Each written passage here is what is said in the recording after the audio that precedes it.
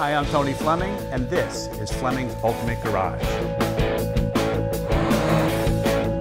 everybody, thanks for joining us on today's video. Iconic cars, lots of them. Ones that you know right away, maybe only 1, 2, or 3 of them. This right here definitely falls in that category. 55 T-Bird, think about this. The first year for this car, 1955, right? We're in 2013, we're heading to the 60, 70-year-old mark of these cars. I mean, unbelievable the condition and restoration of these cars and how stylish they are going down the road 50 and 60 years later. These things here, always tried to copy them in the new cars, and they just can't pull it off like these old schools can. And the difference is this, and here's how you know you got a cool car. You ready? Take this car out to dinner, pull up to the restaurant, pull up to the valet, and see where they park this car, and see if they don't push that Porsche, Ferrari, or Jag to the parking lot out back and put this thing right up front. And everybody who walks out to you, you just stand out there for a minute, pretend like you're taking up smoking. Like, I don't even smoke, but I pretend I take up smoking. I just like to watch. Everybody talks about that, and everybody does one thing that's contagious that you know that you're always going to get back. They have this saying that, give a smile, you'll always get it back, and the truth of the matter is, it's always what happens. You smile at somebody, you know they're going to smile back. Everybody smiles when they see this. Goldenrod yellow, 55 T-Bird, professionally restored. Come check out this paint first off, because it's painted on the bottom like it is on the top, and not every car is done like that. So this is really, really nice. The yellow makes it hard to show up in this light here, the fluorescent light for the type font. But I have to tell you that I can read the time in my watch. I can see the font in there. Let's talk a little more about the styling of this here. So this here, not only is the styling great, this has nothing to do with us, the styling, but I want to show you a couple small things. So the styling is the beginning of the jet age. You got the jet intake engine right here, and when we go out the back, you can see the jet exhaust pipes coming out the back. But this grille and mug right here, this is a lot of styling features. Eyebrows over the headlights. The hood scoop there screams performance, right? This egg crate grille, European styling right here. And if you can see down here, it's got a beautiful frame that's all been done, and all the detail stuff is really, really expensive. So the hard work's really been done for you. All right, let's keep walking around for a second. I want to show you a couple things. Most people have the wheel covers on their car. These are genuine wire wheels. These are not wheel covers. These are not cheap imitations. With the Thunderbird emblem on there, wide whites on here. Now this is a nice touch that a lot of people don't ask for, and this has wide white radials on it. Radials were like one of the best inventions to ever come across cars, because if you've ever driven some of the old school cars with belted tires on it, maybe you even remember back in the day, they didn't like bumps, they didn't like ruts in the road, they didn't like the cold weather, they certainly didn't like sitting for a while because they get flat spots in them. This right here takes it to that whole nother level and makes a car even nicer to drive. Right? You got your fender vents here. This is designed for extruding heat, but it's just a styling feature showing this. Now keep in mind, this is the first year for this car. We're talking 1955. All right, come on back around here. You got your jet engine flowing here. You got this. Now this right here, believe it or not, is the real exhaust system on the car. This is through right here, comes up through the bumper and out through here. It takes a while to bend all that and get it just right. You don't have to break up the body lines with a gas filler door on either side, because they've put it right here. Trunk lock has a cover on it.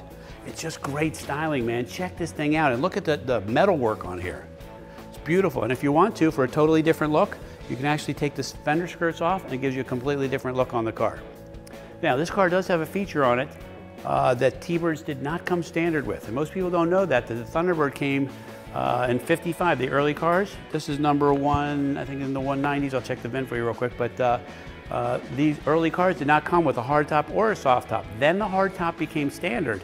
The soft top was optional, and most cars do not have the soft top, and to try to find a soft top today is very expensive, and I'll show you why. Okay, so check this out. Like, where's the soft top? The cool thing about it is you didn't trade any trunk space to get rid of the soft top. This is an ingenious idea. Check this out. This is the factory original one.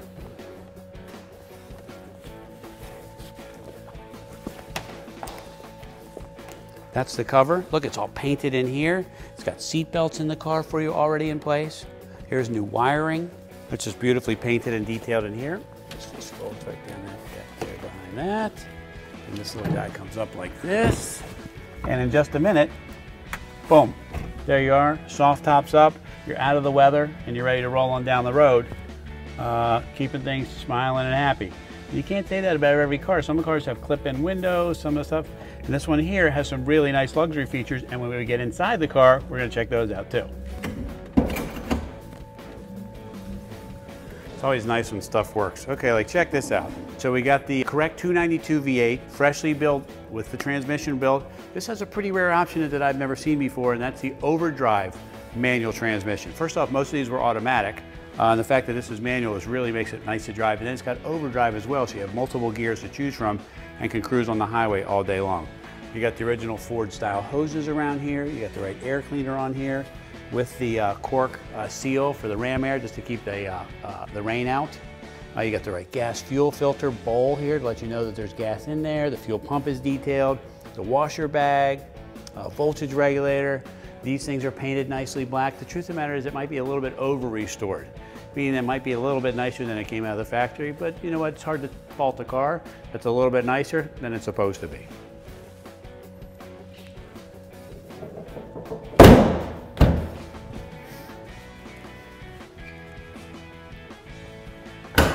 All right, so let's check out the inside here.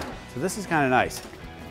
This has some really cool stuff in it that a lot of cars don't have. For instance, this car has telescopic steering wheel. You turn this collar here, undo it, and it comes in and comes out like that, okay? Like we talked about earlier. It has the manual transmission. It's got overdrive here, and you just pull that out for the overdrive, all right? Little stuff like the lights still work behind the temperature control gauge, so you can see that at night. The blower works. This has a little bit of an upgraded sound system in it.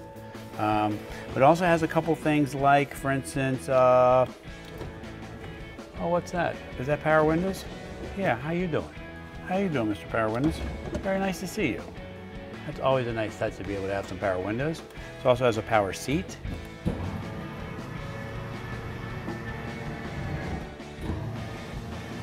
How cool is that, man? We're talking 60, 50, 60 years old cars.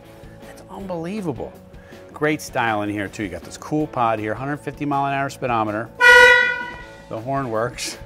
Okay, all the lights here, generator, oil, fuel gauge, temperature. It's got a factory tachometer, and here's a nice big feature for me that says that somebody spent some time restoring the car, and that is this.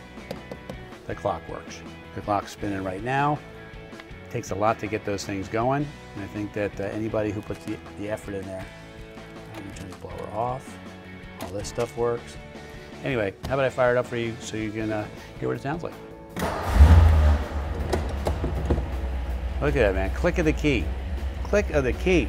This engine turn dash is really cool too.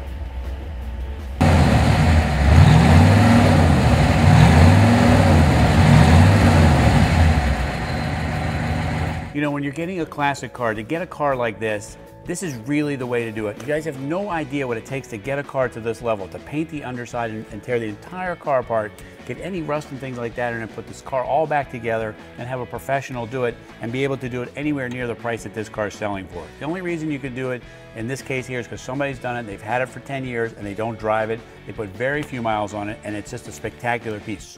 Forget the fact that it's a spectacular piece. I run down the list of the optional 4-speed versus the 3-speed manual transmission. The power seat, the optional convertible top that we had on the car, the chrome-plated wire wheels, the power windows, the telescopic steering wheel. It's a really cool, iconic car that has some great modern conveniences that make you smile just talking about it. And when you're watching the video, you can visualize yourself rolling to some restaurant or whatever and driving down the road, and you know that everybody else is going to give you that same smile and hope that you smile back at them. Anyway, if you can find a way to get this in your life, this is one awesome first-year bird. Call us 301-816-1000 and we'll tell you all about it.